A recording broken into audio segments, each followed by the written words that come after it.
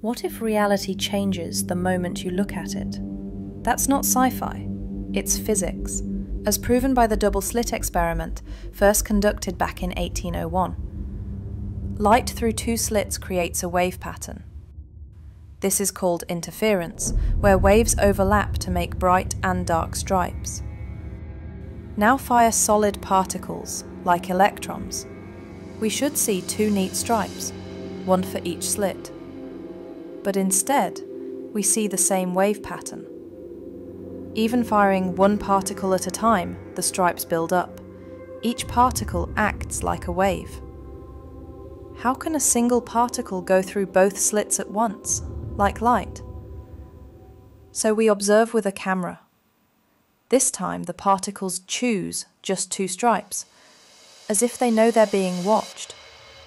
But what if the camera is unplugged, so the particles think they're being watched but aren't? The wave pattern returns. This means matter itself shifts depending on observation. Are we creating reality just by looking at it?